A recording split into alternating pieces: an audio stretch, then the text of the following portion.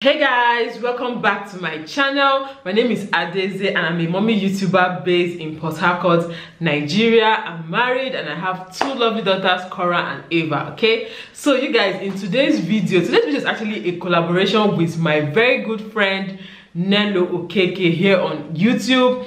You guys should go and check her out. Like, you guys, seriously, if you're not following Nelo Okeke on YouTube, like, who are you following? She's one of the realest YouTubers that bring realness to this platform. Okay, so you guys should go and check her out and check out her own version of this video. So yeah, as much as we're very close, we are very different in so many ways. So you guys should definitely go and check out her video. I'm sure she's going to be bringing a different perspective to this topic. Okay, and the topic is love important in marriage? Like, how important is love to the success of a marriage? And what made us think about making this video was because we saw this well, I call this a tweet. Was it a tweet or a write-up? I think it was a tweet. Yeah, it's a tweet, and the person said it has been going, the tweet has been going around for a while, and the person said, do you know why there is so much pain and bitterness in marriages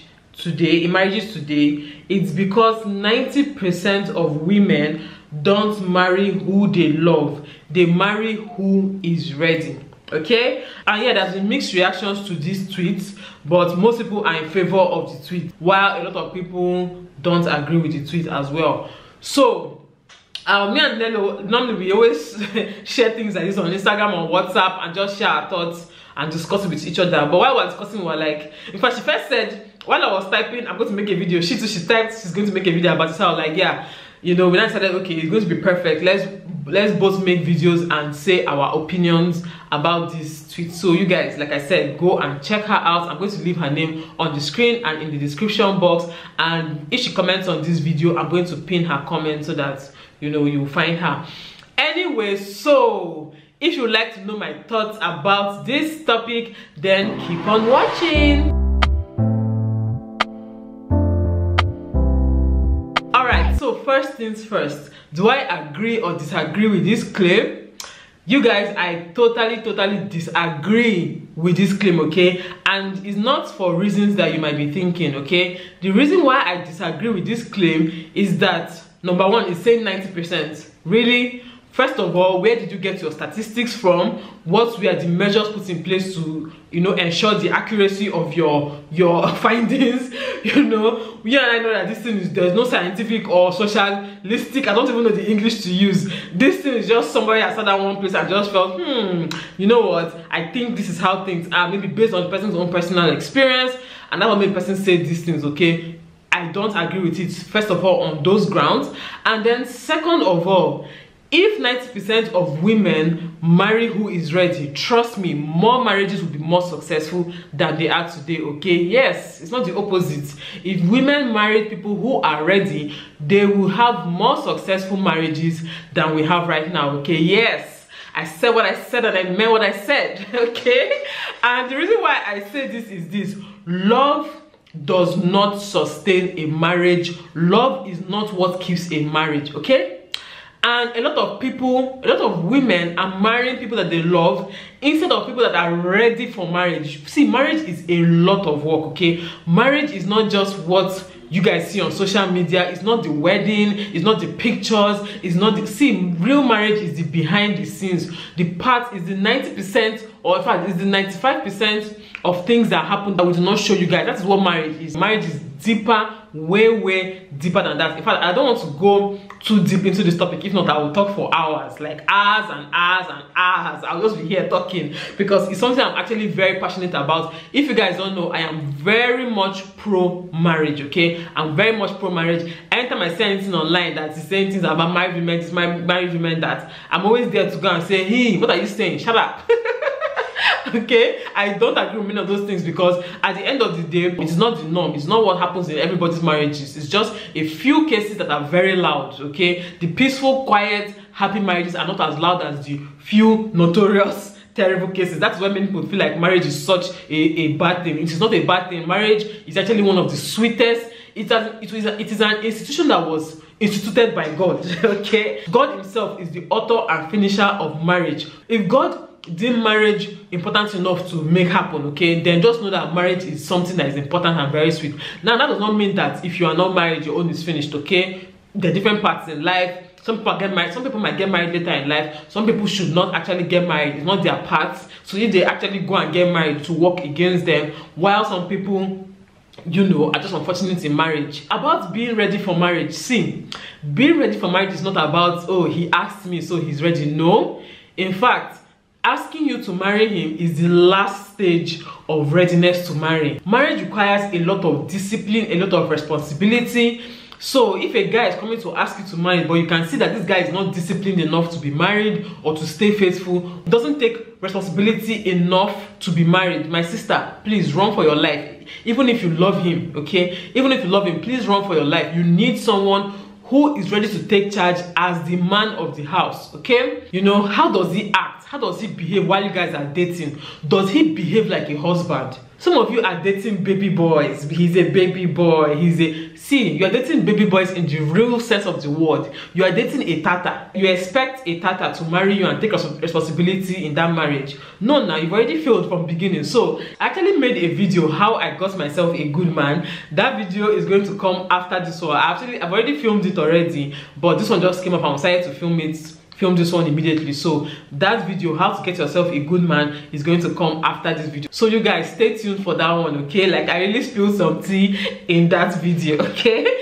Well, it's things that work for me, it might not work for you, but things that work for me, what I said in that video. So anyway, back to the topic. So how does this man behave? How does he act to me right now, even before we marry? How does he treat me in front of his friends? How does he treat me in front of his relatives? Ask yourself these things. It's not about love. And I keep saying it's not about love because I feel that we human beings give ourselves way too much credit, okay? You know, as human beings, we feel like, see, even God said it, that the heart of man is desperately wicked, okay? Without God, trust me, your love is fickle. Your love, that natural human love, is very, very fickle. Why is it fickle? It's because it is based on feelings, and feelings change. So if you're the kind of person that says things like, if you marry for love, you're going to have a happy marriage, trust me, you are wrong, okay? Human beings are not capable of loving themselves into a successful marriage. I'm sorry, that is just the truth. We are not capable. We don't have that capability to love another human being so much that, you know, you will not be selfish. Because one of the requirements for having a successful marriage is selflessness. You have to be selfless, and human love is not capable of such selflessness. It might be capable of it in the short run, but in the long run, of which marriage is a long run, is a lifetime thing, it is not capable of sustaining you. That is just the truth. The kind of love that is capable of sustaining you throughout your marriage is God's love, agape love, the one from God. And how do you get that love? Is by asking God every day of your life to help you to stay married to this human being, okay? Even your child that you give birth to, there are days that you're just like, I'm done with this child. Your own child that came out of you, I'm done with this child. Don't talk about another man that you met after how many years of your life, like who? Don't talk about another woman that you just brought into your life just recently. Okay, so at the end of the day, back to my point, human love is not enough to sustain a successful marriage. Ask yourself, you that are watching this video now, how many men, if you're a woman, how many men have you thought that, oh, this is it, like this man is my all in all, like I love even the air that he breathes, like I love every freaking thing about this guy. How many men have you felt like that about? How many of them do you even like as much at this moment? How many of them can you even stand? Like if you see them, can you even stand them at this moment?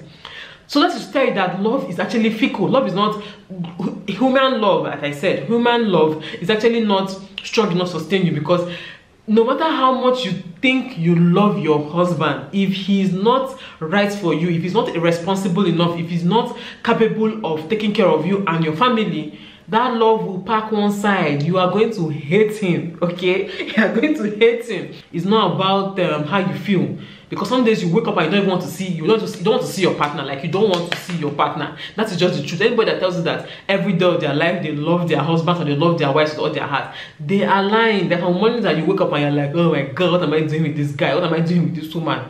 But what keeps you going is the commitment. Okay, what you should strive for. I'm not now, like I said, I'm not saying that you should not go and marry someone that you're not even attracted to or you don't even like just for the sake of because he's responsible. No, you should have that basic attraction, physical, mental, emotional attraction to the person. It's important too. You should have it. Okay, you should like the person that you're marrying. At least like me, I like my husband. Like I keep saying, I like who I married. Like if all his qualities were put in a different body, I would still marry that same different body. Do you understand what I'm trying to say? Yeah, like who you marry, okay, but you also have to marry with your sense. Yeah, I have a video that I titled Married with Sense. You have to marry with your sense. Don't be going by love. Oh, he's my all in all, and then you're not gonna enter the wrong thing, the wrong relationship. Okay, look out for important qualities that you know that this is who the person is. It's not faking it. There are people that you know a good person when you meet a good person. You don't need any soothsayer to come and tell you that this person is a good person. The people that when you meet, is the little things that they say, is the way they act in certain situations that will tell you that okay, this person is actually a good person. You know, he might not be perfect, he might not be everything you want, he might not check all the boxes that you've created for yourself, but if you know that the person is a good person and you are attracted to the person physically and you actually like the person, then go ahead and marry the person. Okay, stop waiting for that sweep you up your feet, butterflies in your tummy feeling. The person that you have such feelings for might not be right for you. Okay, your boyfriend might not be your husband. That's just the truth. So you better leave your boyfriend so that you can find your husband. Okay, it's in this internet world that everybody is now trying to, you know, emphasize love. People are talking about they are following a way of doing things. If their way of doing things were so perfect, why is it that their divorce rates are very high? I keep asking these questions. They are showing you romance movies, they are churning out romance books, romance content, romance this, Instagram. You go on Instagram and see, you know, they are churning out all these things to make you think that those things are the most important. They're not the most important. In the days of Abraham and co, in the olden days, how were they getting married? How did Isaac find a wife? Didn't they send somebody to go and look for a woman for him? Did he find his wife by himself? So at the end, and he married her. The day he met her was the day he married her. You know, and they stayed married and had kids. Okay, how are people marrying themselves in the olden days? Even some of our parents, they got married through matchmaking, and some of them are happy today. I didn't say all, but I'm saying some of them are genuinely happy today. I'm not saying that their marriage was perfect all through. They had hurdles that they passed. And see, let me tell you guys something there. If we really go back to the Bible recommendation of how things should be done in marriage, most marriages will be successful. But no, we don't want to follow the way God, the person that created marriage, we don't want to follow the way he said we should do it. We want to invent our own ways and then follow our own ways. And then when those ways lead to destruction, lead to divorce, lead to death, lead to, you know, sadness and heartbreak, we now want to generalize and say marriage is bad, marriage is terrible. It's not marriage that's terrible, it is your own version of marriage that is terrible. It is your own version that you decided to go through with your own understanding. You leaned on your own understanding, and at the end of the day it backfired on you. But now you want to make it look as if all men are scum, all women are trash. That's what they're trying to do. Meanwhile, you are the one that's at fault. You did not use your head. You know, so I highly suggest you guys to go and watch that video where I said marrying with sense. You understand some of the things I'm saying now because I actually said them in that video. You know, so at the end of the day, you have to ask yourself, if I'm going to be doing this for the long run, I need sustainable characteristics that can, you know, take me through. Sustainable characteristics. How responsible is the guy? Look at where the Bible said, wives, submit yourselves to your husbands, and then husbands, love your wives. Now let me point out something. He didn't say husbands, go and look for women that you love and marry, or husbands. There was no assumption that husbands already love their wives. So if love is a requirement for you to get married, then it shouldn't be advising you separately that you should go and love your wife. Do you get what I'm trying to say? So I'm trying to say that I'm not saying that you should now go and marry someone that you don't like I said. Look, yes, of course, there's an attraction, there's a compatibility that exists between you guys before you guys even consider marriage in the first place. But the Bible still goes ahead to admonish men that they should love their wives. Why is it telling men specifically you love your wife, love the person you've already married? You're already married to her, she's your wife, of course. So why is it telling men specifically that they should love their wives? It's because women need love. It's even specified in that scripture that husbands should love their wives the way Christ loved the church and gave himself for the church. That's scripture. When I'm reading that scripture, I'm like correct. Because most people used to forget that part. They only remember the submit yourself part. He said the way Christ came on earth, lived the life of a human being and died on the cross. That is the same way you should sacrifice your life for your wife. I'm not saying that you should go and get killed like Mary Sanda and co. I'm just saying that you have to drop selfishness completely, and you have to take your wife as part of you. I mean, she was brought out of you. Your rib, she's your missing rib, okay? She was brought out of you, so she's a part of you. She's your body, the same way we say the body of Christ. That is the same way your wife is your body. So you should love her unconditionally, and it's something that you have to work towards. It doesn't just drop on your laps magically because you now have a ring, or because you now went to church with her, then you now love her magically. It doesn't work that way. It's something that you strive for. It's something that you pray for. It's something that you work at every single day that you remain married to that woman. And the same way it tells wives, submit yourselves to your husband. See, when people talk about the submission thing and people talk about it like it's a bad thing, I'm just like, is this how people don't understand the scriptures? When it says submit yourself to your husband, it does not mean that you should become your husband's slave, okay? It doesn't mean that you're a slave. I mean, look at this part that he told men to actually literally sacrifice themselves for you. Okay, so I mean, if someone was your slave, will you sacrifice yourself for a slave? It doesn't work that way. So when it says submit yourself to your husband, it's about submitting to his authority so that things can work out in the marriage. You cannot have two captains on a ship. One wants to go this way, the other one wants to go that way. No. Make decisions together, but ultimately the decision of how to steer the family rests on the shoulders of the husband, and God made it that way for the sake of order. For the sake of order, I don't see why it is such a terrible thing to women to submit themselves to their husbands. So if your husband actually tries to love you the way Christ loves the church, submitting to him will not even be so difficult. You won't be there racking your brain, should that something or not. The reason why submission is very hard for some women, or for a lot of women, is because they married the wrong person. So you went to marry one Okponu. Someone that you know that person does not have sense. You married a senseless person, and then now you're now seeing that, oh, so I'm required to now submit to the person that does not even have sense. That is why it's hard to submit. But if you marry someone who is very smart, who is very intelligent, who is very God-fearing, very loving, very, responsible, submitting to him will not even, in fact, to me, like I keep saying, women have it easier, but we don't know. When it comes to relationship and how God put things, we don't know that we have it easier. Okay, they didn't ask you to go and die for your husband, though, like Christ died for the church. They didn't ask you. It's even the man that they asked. Okay, so that is why I don't have a problem with submitting to my husband, because I like the person I married. I married someone whose vision and my vision align, so it is not even difficult for me to submit to his authority, because I know that his authority makes sense. But some people, you go and marry someone that does not have sense just because, oh, he asked you to marry him because he's nice, he says the nice things. Then you're not gonna marry someone that you know that he's not good for you, because you've dated him for so long. So you now end up marrying him, and then when they now say she submits, you now come up with time and be shouting, I'm a feminist. No. At the end of the day, if you follow things the way God said you should follow them, you will not have so many issues in your marriage. That's just the truth. So yeah, back to our main topic, okay? For me, according to me, what I feel, in my own opinion, love does not guarantee a successful marriage, okay? If you both love yourselves before you get married, fine. What guarantees a successful marriage is having the same vision, your love for God, asking God for help, your determination to make it work, your putting yourself aside. A lot of people are so selfish in marriages these days. That's why it does not work out. You have to put your selfishness aside, okay? You have to make sacrifices for the other person.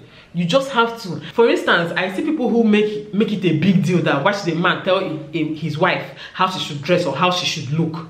And I'm like, I don't get it.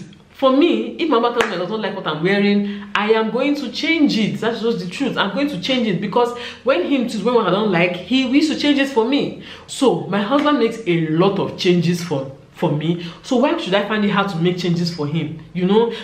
All these things work. Like I see, this video is going to be very long. Let me just end this video here now, okay? So what do you guys think about what I said? Do you agree with me? Do you disagree with me? If you disagree with me, why? If you agree with me, why? Okay, so yeah, thank you so much for watching. If you like this video, please give it a thumbs up, subscribe to my channel, share this video with your friends, share it with your relatives, share it with your husband, okay? Share this video, and also turn on the notification bell so I get notified anytime I post a new video. You guys, I have hot videos I'm going to be dropping soon though. I've been filming this week. I've been, you know, getting myself ready for next week. I took a mini break this week from posting and all that. So you guys, it's going to get hot in here very soon. So turn on the notification bell and subscribe if you're not already subscribed. All right, so yeah, thank you so much for watching, and I'll see you all in my next video.